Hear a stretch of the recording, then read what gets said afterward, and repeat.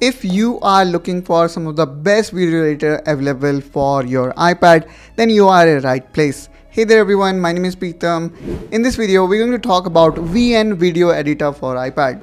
And if you are new to this channel, I would recommend you to subscribe to iPad Essential for more such iPad related tips, tricks and productivity video. Okay, so now let's quickly jump into our iPad screen and let's see what this video editor is all about. Here we can see our iPad screen. Now the next thing here I'm gonna do is, first of all, let me actually visit App Store so that I can show you how you can download it. I would say download is a straightforward process. After opening App Store, let's tap on the search bar and look for VN Video Editor. And there we go. So here you can see this is one of such app that have got almost 5-star rating, and that to 1.4 million rating. So this app is really that competent, guys. So if you are really looking for some of the best apps, so this app can be the app that you should have. Okay, so here you can see I already have installed this app, so that's why it is not showing me the get option. But in your case, if you are downloading this app for the first time, you will see option to get. In my case it is update, so let me actually update this app as well. Okay, so after the app got updated, you will see in your iPad screen the icon of VN Editor. Let's tap on it and there we go. So VN Editor, I would say, is not completely free, but at the same time, give you access or give you chance to try it until you get satisfied. How much you can try? Well, you can create up to 100 projects, which is really a very generous deal, guys. I mean, 100 projects is really a lot to try an app, and I would say you will not regret, let's say, if you buy this app after 100 projects, because then you will be kind of, satisfied or dissatisfied with this product, or at least you will have complete realization that whether you're going to use this app or not. Now, to get started, here you can see we have got so many options. We can also do photo edit if we need. We also have option of this beats clip, create template, overlay and storage. But here let me quickly jump into new project, because I want to focus more on how we can create or edit video. So in order to create or edit video, all we need to do is we need to click on new project, and then here we have got these two options, and then I would like to go with more typical approach, which is a video based, and then I can click on save. And here there are some pictures that I used in past to create a video, but this time I would like to import more, and for that probably I need to tap on these three dots and then I can click on import, and then from here I can import more videos. And the good thing here is you can also import videos directly from Cloud Drive. So let's say, for example, you have certain videos in your Cloud Drive, and then this is not only limited to iCloud, but you can also access your files from, let's say, OneDrive. So let's get one such file from OneDrive, and for that, I guess it needs to be somewhere in files, and then let me look for shared folder, and here let's go inside iPad Essential, and let's say this is the video file that I would like to add it here. So I'm gonna click on open, and now it will download this video file directly from OneDrive. So since I am also including some of cloud file, maybe it may take some time, but of course when we talk about the offline files and folder, it is pretty easy actually. And now here we can see the option of open, so let me tap on it. And seems like getting file from online is really taking too much of time, so probably I'm gonna skip it, and let's actually go for stock footage here. And we do have these many, so I would like to add them to my timeline. So let's click here on next, and now they are in my timeline. And I really like the whole interface of this app, because this is very customizable. I mean, if you want this typical interface, you can work with it. If you want to make it like this, where the preview is toward left, you can do that, and then you can also adjust the size of it by simply tapping on this divider. And then we also have option to do it like this, but you know, I generally prefer the more typical way, which is like this. So let me also, you know, take it here. Okay, so here what we see is a very familiar interface that generally we also see in a PC or any good video player app in our desktop, and same we are seeing here. So if I tap here on play button, it will play the clip. Then here we can see we also have got these different layers. Okay, so let's start with the last layer, which is of volume layer, where you have option to increase the volume. Then we have got this video layer, where you tap on this plus button. You should able to add more content to your timeline. Then here we have got this graphics layer, where you can add a different type of graphics to start with, which is also, I would say, kind of cool. Let's say, you know, you would like to add something, and here we can see you can also slide your graphics by yourself. And then we can see actually, you know, we have got these option, which is replace, then motion, you know, how you want the graphics. And then here you can actually also see preview of your graphics, which is really awesome, guys, because I typically use Premiere Pro to edit my videos, and while applying these graphics I can't see preview of it. For that I need to manually do it. So it is that cool, guys. I mean, you really can see it.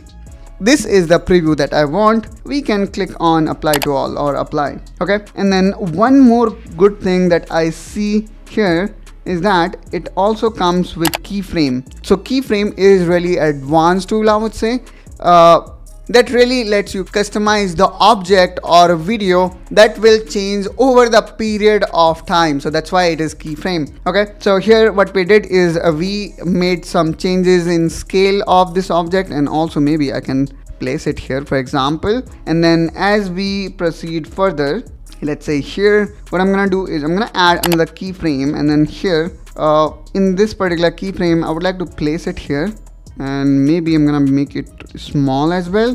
So this is just for this demo purpose. I just wanted to show you the capability. Maybe this is not the perfect one, I would say. Okay, so here you can see we have added 2 keyframe, and now if I play, you can see both fade as well as this keyframe effect that we have added came into effect, and it really look very simple to do. Okay, so we also have an option to add title. So here we can tap on this text and then title. Now let's say I would like to add the following title, and there we go. Okay, so here we can see we have successfully added this title. So what I'm gonna do here is let me tap on it, and maybe I'm gonna change the color of it. So here we have option to change the color. I'm gonna make it black or maybe purple, and then let's also place it on the top of this graphics. Now let's actually adjust the position of it as well. Let's say I would like to only show this title when the transition of this graphics got ended, which is up to here. Okay, and now I would like to start this weekly blog title, and let's also make it small so that it can fit inside. And I know this does not look that perfect, but here my point is not to make a perfect video but to show you the capability of this app. So in this way we can add text, and then of course we can also add music here, and then you're gonna see some of built-in music also available here. I'm just choosing any one, and then here you can also preview it. Now I'm gonna choose this one, and then let's click on OK. And now here we also have got some music related option, and let's also talk about transition. So if I tap here on plus, which is, you know, the option between 2 videos, so you can actually apply any of these effects, as you can see here, based on your requirement. Now let's also talk about some of basic option. For example, we can split it easy. Just you need to move your timeline and then again tap on split, and then this will give you option to split it. And the good thing here is it is automatically, you know, moving the clip. And then you can also trim your clip like this simply by tap and drag. And then here you can see you have so many options available. Okay, now one more thing I wanted to talk about is that not only you can create a landscape video, but if you go on the top and if you tap here on original, here you will see there are so many different type of frames available. Okay, so let's say I would like to create a video for YouTube. I'm gonna choose 16:9, and then you also have option to enable HDR. So here you can see it's going to add more effects to your video, and then you also have an option to control the FPS. So let's enable HDR and control FPS, and there we go. And now, since this one is more of an overview video, I'm not going to go on all these basic options because they are pretty straightforward. For example, controlling volume or cropping, you can do it with ease, okay? Such as I just, rotated it. You just saw we have applied almost everything. Let's click on export, which is on the top. So let's tap here on export, and now here you can see HDR enable. File size will be this much, and then you also have an option to export audio only. Now here in export setting, you can see it is exporting video in 1080p, which is full HD in 30 frames per second. Let's go manual. So here you can increase resolution up to 4K, which is really nice. And then you can also control the FPS. So let's go for 60 frames per second, which really make this player a top notch, because many players have got a limitation of exporting your video in, let's say, full HD or even HD, and then they also not going to give you more frames. Okay, so let's go with the full strength, and then of course when we go with the full strength, you will see the size of the video will also increase. Now let me tap on export, and there we go. So here we can see we are exporting this video in 4K, which is really nice, and I am expecting my iPad to handle it easily because this is powered by Apple M4.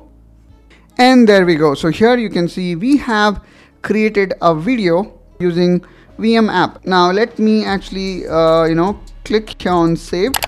Now let me actually play it, and this is how it looks. So we have added this graphics and then this text, and after that I guess we add one more transition. We also have added music to it. So this is how the whole video look like. And to summarize, I would like to say I am quite impressed with this VN editor. I mean, really, from UX to interface to ease of editing video to some of advanced features like keyframe, and also exporting videos in 4K 60 FPS is really awesome. However, like any other product, this product is also not perfect. We face issues while importing video from cloud storage, and also I couldn't find option of rearranging the layers. Let's say you want graphic layer on the top of text layer, you cannot do it. So overall, if you are looking for a video editor in your iPad, you should definitely consider have a look at VN editor, because first of all, it's gonna give you free access up to 100 project, which is really very generous number, and you're not going to see any kind of watermark even in 4K 60 FPS export. So that is really awesome, guys. So that's also wrap up this video on one of the best video editor available for iPad. Hope you like it, and if you have got any comment or you want me to cover, let's say, how we can create video for Instagram in this video editor, do let me know in comment down below. I will definitely come up with extension or part B of this video. Also, make sure you subscribe to iPad Essential, and I will see you around. Till then, you take care and bye bye.